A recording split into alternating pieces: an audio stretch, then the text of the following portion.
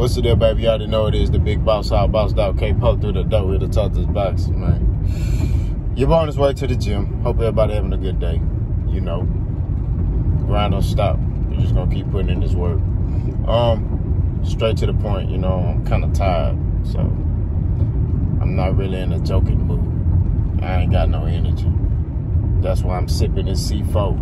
You know what I'm saying? To get me through the gym doors. Excuse me.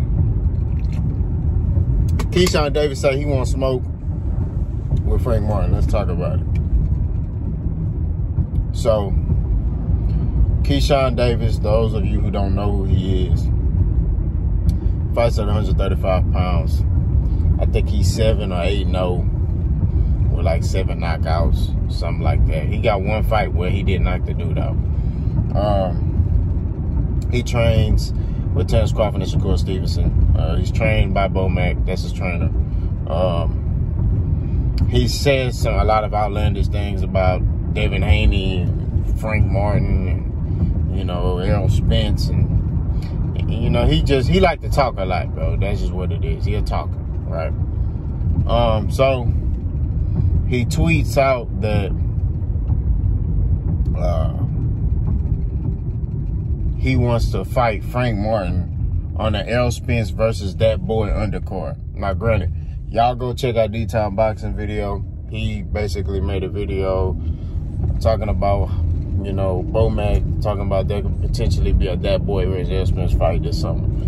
Like I said, I'm not going to talk about it because I don't believe that they're going to fight. That's what it is, you know. I don't think that boy want to fight Errol Spence. I'm still, so it's really not nothing for me to really talk about. But if y'all want great content, go to D-Town Boxing channel. He posts great content, man, for real. But so Keyshawn Davis basically tweets that, you know, and Errol Spence responds with, you know, this is not verbatim, but he basically said, you know, I would like Frank Martin versus Shakur better. I think that's a better fight. In which Shakur agreed. And Keyshawn Davis responded with, you know, hold on, bro. You know, please let me F this N-word up. You know, let me get him. And then Shakur responds with, I mean, you can have him. He said, I'm just letting you know, I'm just letting Errol know that I ain't running from no smoke. You know what I mean? And look, I like the energy, right? I like the energy from everybody. You know what I mean?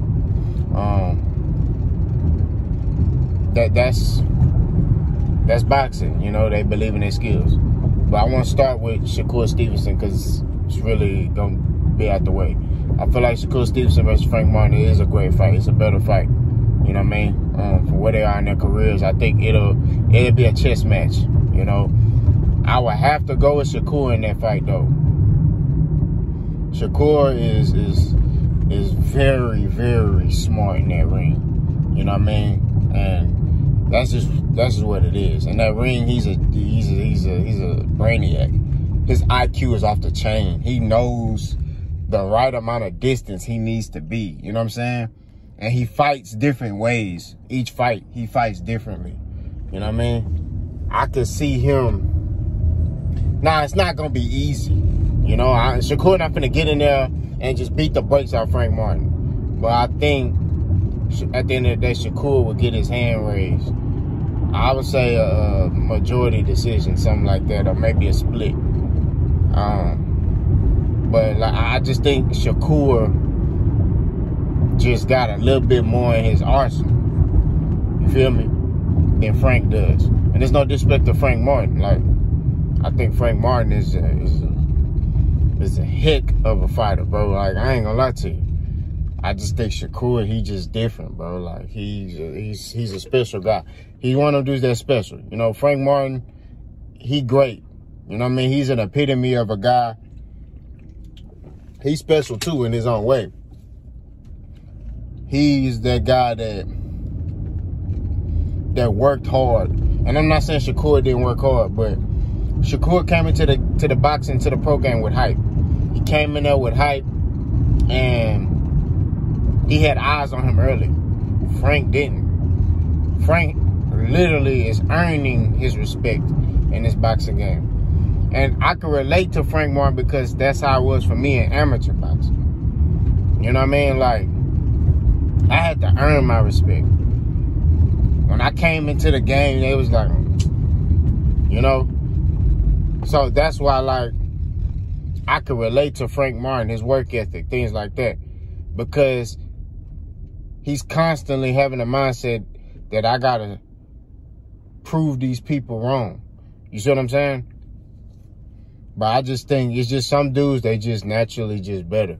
And I just think Shakur is going to have enough. It's not going to be easy. It'll be a tough fight.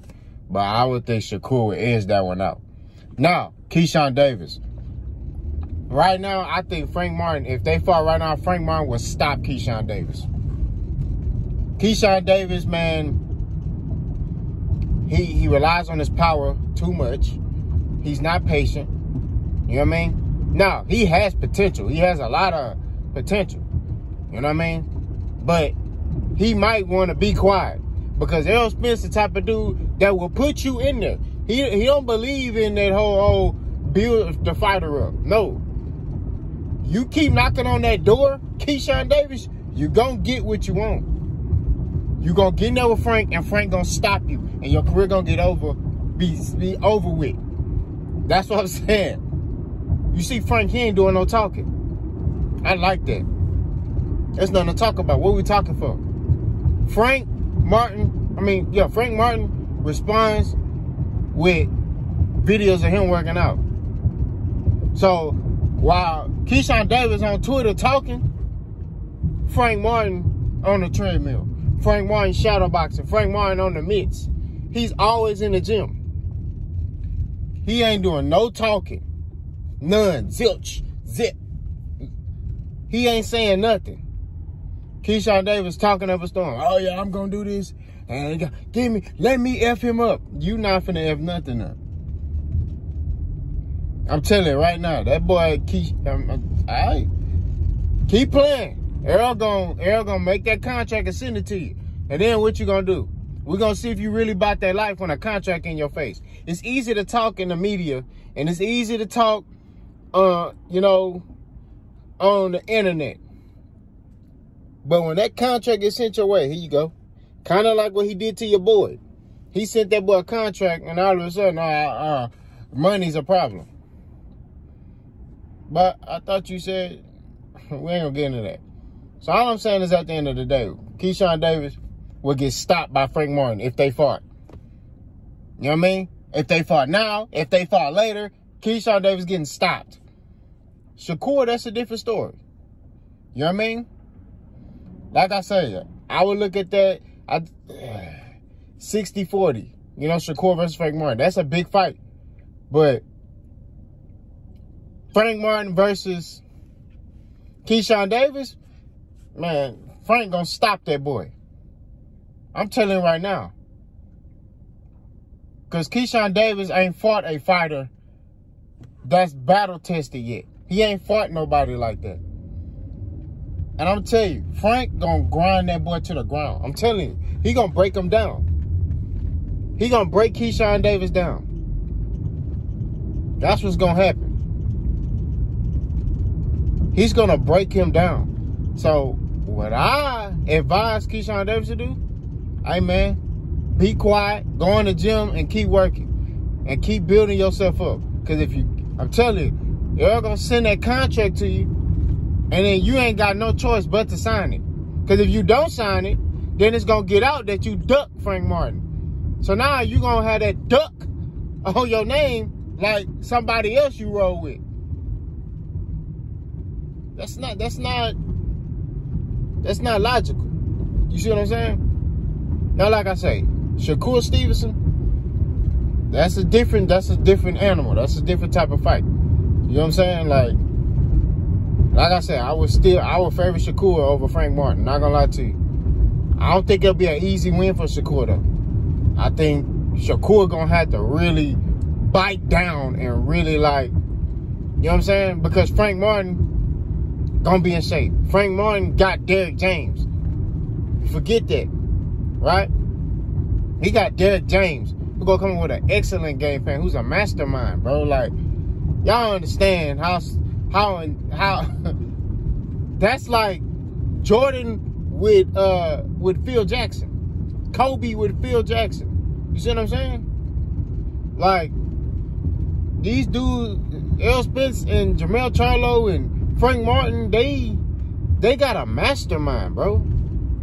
Now, granted, the fighters still got to go in there and fight, right? They still got to go in that ring and handle business, you know? But his game plans be beautiful. Like, I be seeing, I be like, you know, the first one I be seeing, I be like, oh, man. Like, when Errol fight people, Errol, everything is off the jab. But the way Derrick James got them, like, their jab is not predictable. You see what I'm saying? Like, the way he got them, how he has their rhythm is phenomenal. Like, they jab is not predictable. You know how some dudes, you be like, oh, he finna throw a jab, right? You can see when they finna throw the jab. They can jab going backwards, frontwards, sideways. They can jab you to death. Everything off the jab, right? High guard, okay? And normally, some coaches, they teach their fighters, they teach their fighters to bend at the waist and, you know, roll and all that. Derrick James, yeah, you're going to roll in certain sectors, in certain situations, but he teaches them to use their feet. So they literally use their feet. You know what I mean? Like, there's a video with Derrick James, this from a long time ago, where he was kind of doing like a little tutorial on what he teaches fighters. And it's like, that's why his fighters are so, like, although they're offensively aggressive, they're defensively responsible. It's beautiful, bro. Like, that's why you rarely see Errol Spence getting hit. And, you know, even Frank Martin, like, they just be defensively responsible. They ain't really taking too many flush shots. It's boxing, you gonna get hit. But they're not taking too many shots where they getting hit with bombs. You know what I'm saying? Like, over and over again. You see what I'm saying? Frank Martin against Keyshawn Davis. Keyshawn Davis' career be over. Y'all let me know what y'all think. Boss go.